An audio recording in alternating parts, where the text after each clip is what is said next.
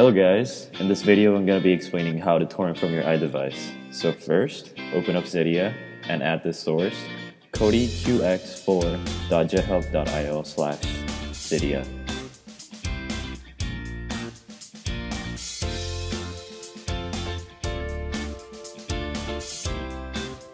I already added the source. And now go back to Cydia and search iTransmission.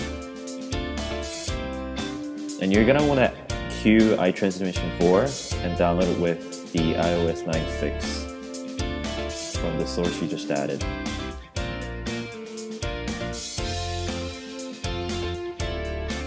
After that's done, go back to your Springboard and open up iTransmission 4.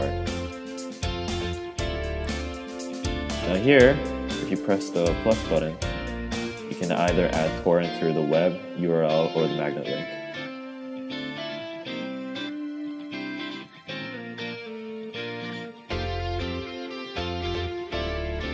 After the file is downloaded, you can click on the file to check its location and the torrent file.